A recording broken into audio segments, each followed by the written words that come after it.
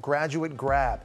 The University of Florida is facing allegations of racism after a faculty member is seen forcibly shoving minority students off the stage during their graduation ceremony. Now, those students have spoken out on Good Morning America. Take a look. The lasting impression, at least for undergrad, will be them watching their son having his back turned towards the audience and being handled like a savage animal. Chris Spargo is in our New York newsroom now with more. Chris, this video is shocking. It's embarrassing for a lot of Florida grads, including myself. Do we know who the faculty member is?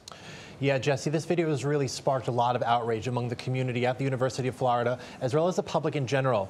A number of the students who were at the ceremony claimed that this was a racially motivated act, that this usher, who has not yet been identified, but who has been revealed to be a faculty member at the University of Florida by a spokesperson, began to pick up people and rush them along when they started to take their time crossing the stage.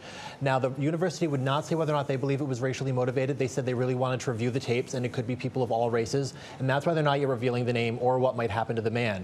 The president of the University of Florida, meanwhile, apologized on Twitter immediately after, and the next day at more commencement ceremony said that graduates could take their time. It was a time for celebration and should not feel rushed or worried whatsoever. And it's unclear if any action will be taken by the university against the faculty member. Okay, Chris Spargo, thank you.